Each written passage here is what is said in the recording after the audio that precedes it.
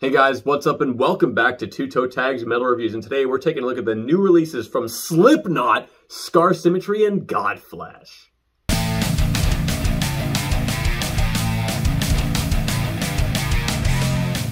You heard me right. Slipknot dropped something today. It's not an album. Their last album was last year, called The End So Far. This is an EP called Adderall. Adderall is the first track from the recent album from last year. And I've seen a lot of people dumping on this EP, and I understand why. Now, information about this EP actually leaked, I want to say, like a month ago or so. Some people were in the know, some people weren't. And when I saw the information that, oh, they're dropping an EP, oh, it's based on Adderall, okay, like, what's going on? What, huh?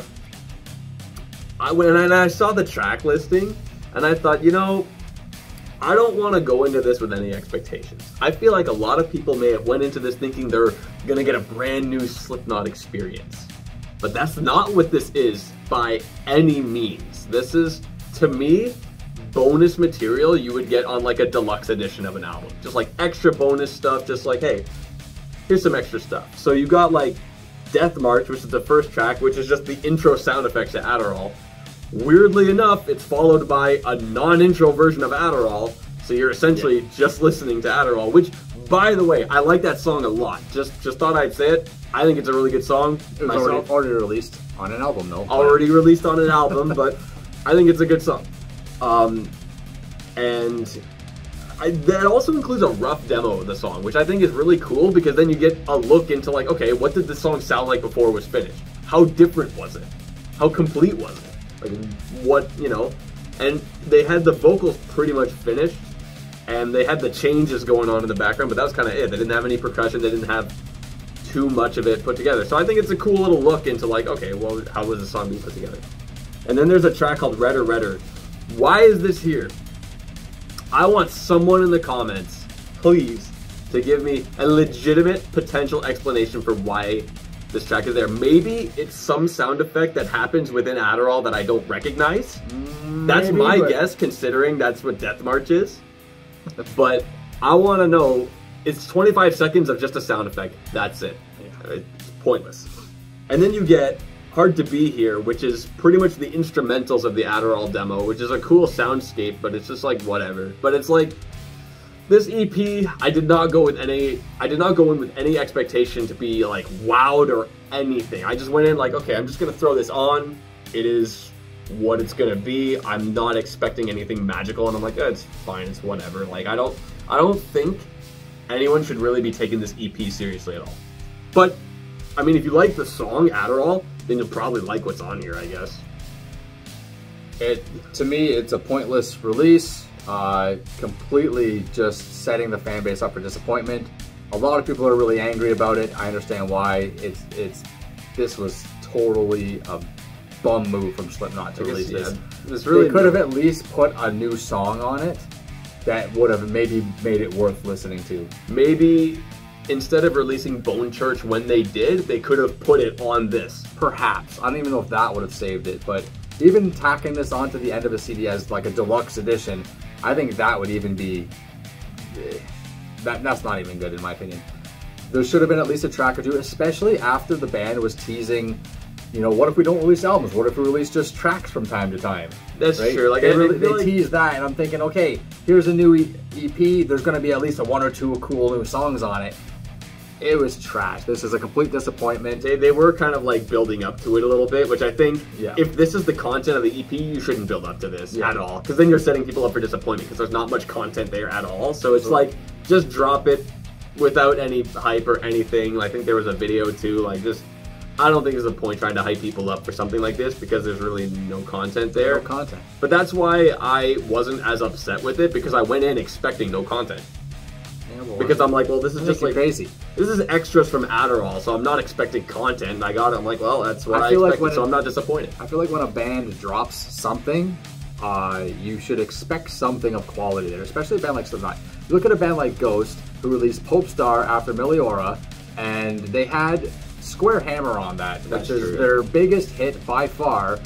That's just an example of a band that released a follow-up EP that was later tacked onto Meliora as deluxe edition content, and it has one of their best songs on there. That's a good point. That's just an example. So Slipknot majorly dropped the ball here. I'm vastly disappointed, but it is what it is. You can't be disappointed if you didn't have any expectations. As soon as Slipknot drops something, I automatically have expectations. It's just how it is. Lifelong Slipknot fan. I'm expecting to hear or hear something that I'm gonna like. Right? I mean, I don't like every single thing Slipknot does, but every album they have has stuff on it that I love. Right? So this is the first time they've released something that I've gone, this entire thing is shit. I don't care about any of this. Adderall, I think, is a great song too, but I already have that. True. I've already had that. We've already reviewed that. We've already been over that. I don't need that again. I don't need it without the intro, and I don't care what it sounded like before it was finished. I just don't give a shit. So, huge fail. Godflesh, Purge. Godflesh, Purge. Now, Godflesh is a band that I've heard the name of. I'm like, oh yeah, I've heard of Godflesh, but I don't know anything about them. I don't know what they sound like. I don't know what genre they are. I don't know. So, putting this on, I really did not know what to expect. But what I got was like 90s industrial metal, and I probably wouldn't have guessed that. So, and overall, I felt really split on this album. I felt like half of it had some pretty cool grooves, some pretty cool sounds. It was, you know, I was enjoying it. The other half felt like just the most boring thing. It would just drag, and I'd think, why is this song 7 minutes long? There's nothing happening here. The groove's not even interesting. So, you know, a song like Landlord, I like the riff in that song. That's pretty neat. And I'm thinking, like, this is kind of reminding me of something like Rob Zombie or something, like kind of that era stuff. But then you look at a song like Lazarus Leper, it goes absolutely nowhere. I feel like it's like walking into a wall and still walking. Just right in front of a wall. Like, you're not going anywhere, you're not doing anything, nothing is happening here, you're just repeating useless motion. It's like sinking in quicksand, but right before it gets to here, you just pops out again, and then it just keeps going. It feels like this motion over and over again in quicksand. Like, you can't do anything about it. It's just a never-ending torture you're enduring. It's what it feels like. I have notes about, like, long, drawn-out droning, and the guy singing sounds like he's just complaining about lack of sex. Like, I don't know. So, I don't know. I put this on. I was in the same boat. I didn't really know what to expect.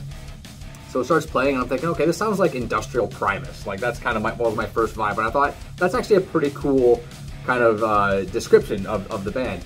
But as it's going, I'm getting bored of it pretty fast because the songs are drawn out, they're droned out, they feel way too long for what they are. There's not a lot of singing in it, so the instrumentation also feels like it lasts longer than it really does, probably. It reminded me a bit of, like, I used to go to raves when I was younger, and it reminded me a bit about that time of my life because you'd be in the club and everybody would be kind of like tripping out, then a song like that would, like Landlord, for example, would come on, and then the whole club would just be vibing, like, because everybody's tripping on some crazy stuff or whatever. That's kind of the vibe I got from this. So my overall take of this album on a first impressions is that this is probably good for people who trip out and people who are stoned, people who, you know, do drugs and like to listen to music and party when they're, you know, high, because I feel like this is music that will vibrate and reverberate through your body, and that feels really good when you're on ecstasy or MDMA or something like that. So that's my biggest positive takeaway from this album. But honestly, full disclosure, I couldn't even make it through the album. Wow. I got to maybe track 6 and I was like, okay, I'm done. Like, I don't want to listen to this anymore. And I've mentioned this before on the channel, but every time I listen to an album on the first release, I give it a score. My score is based on what are the chances I want to listen to this album again, right? It's not really a score of how good I thought it was. It's like, how much do I really want to listen to this again? And this is one of the few albums that's actually gotten a 0. Like, I have no desire to listen to this again. I think for people that like industrial metal and people that like that kind of, you know, stuff that might play at a rave or something like that, this might be for you, right? It's not for me. It's not for TV Fish. This is not the kind of stuff we're really into, unfortunately, but we give everything a chance. So for us, Godflesh Purge was a flop.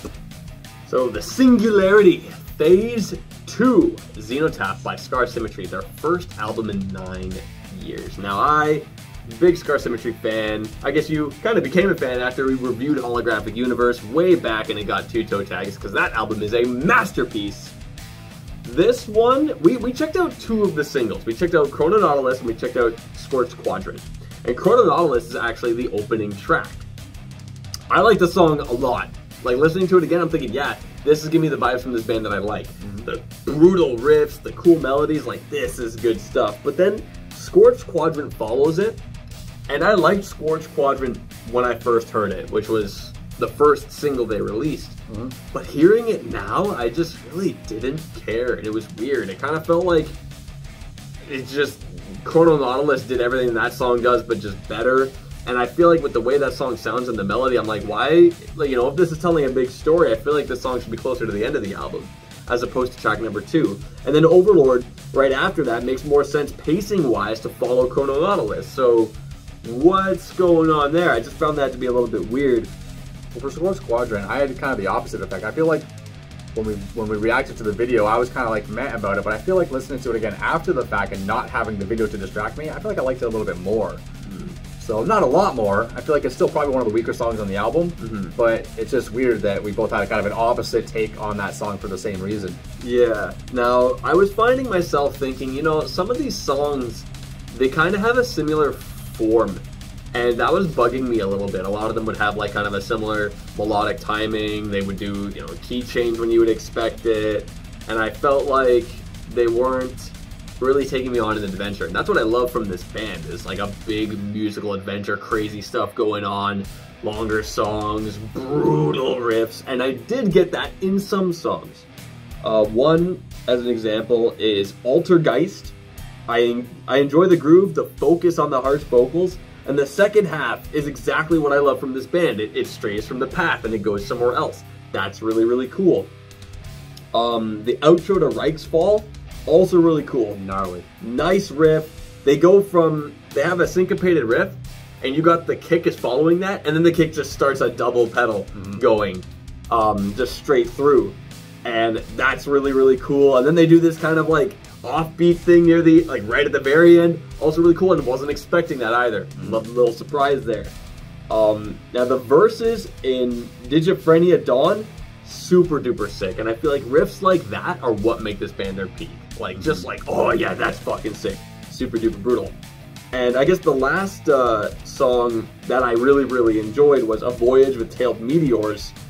The groove that they kind of start at the 2-minute mark, super duper rad, and just the whole song just kind of felt like what I really love from this band. So I feel like those songs really stood out just on a first listen, but I'd have to really hear it more to see if, you know, the album kind of has the whole scope that I kind of want it to have. And for reference, I did listen to Phase 1, Neo Humanity, as well, just as a reference point. I haven't heard that album in a while, and I enjoyed it.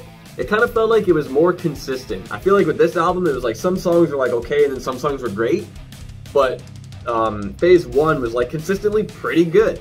So I'm curious as to how this album could change listening to it in the future. I feel like on a first impressions, this album kind of has me in the middle. I feel like it's got a lot of good guitar work on it. The vocals are good. Reichsfall, track number 5, I think for me so far is the best song on the album. You mentioned the outro, and I have a specific note about the outro being awesome, because it is.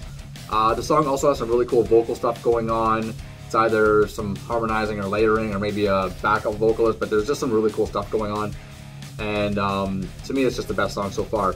Track number 7, Hyperborean Flames. I thought this was also a great song. When it started, I thought it was going to be an instrumental just because of the way it was presented, and the vocals don't kick in until like after a minute in. I think it would be awesome as an instrumental, to be honest, because it would have been pretty epic, and it would have been a nice, like, in the middle of the album, kind of like break, or like a little mix up. Just something was really cool in the middle of the album. I thought it would be awesome, but there is singing on it, which doesn't really ruin it. It just kind of like, yeah, whatever. A Voyage with Tailed Meteors is another song that I liked, and you mentioned that as well. To me, this song almost sounded, it had a bit of a power metal vibe to it. The way that the double bass and the riffs complemented each other. It reminded me of like power metal style instrumentation. Other than that, like, you know, some pretty cool solos here and there. But I'm with TV Fish in the sense that like a lot of the songs kind of just did not much. But again, first impressions, so it's hard to really give a full and comprehensive thought on it when we didn't really sit down and analyze it that much, because I feel like there's a lot going on here. I feel like they're a pretty complex band. They are. There's a lot of ideas happening, and those ideas are spread across all instruments. So you got a lot of cool drum stuff going on. You mentioned syncopation stuff. I mentioned vocal stuff, and the guitars are wild and all over the place with riffs, solos, crazy stuff. So there's a lot happening. It's hard to pick up on it all on a first listen. So I don't know. We'll see. Yeah, and we've decided to review this album. So next week we are going to check out the Singularity Phase 2 Xenotaph and give it a final full review after listening to it for an entire week. And that's all we got for you guys today. Remember to like the video if you liked it. Comment, tell us in the comments below what do you think of today's releases, and subscribe if you guys are new to the channel. I am TV Fish. I'm Myself. We'll see you guys later.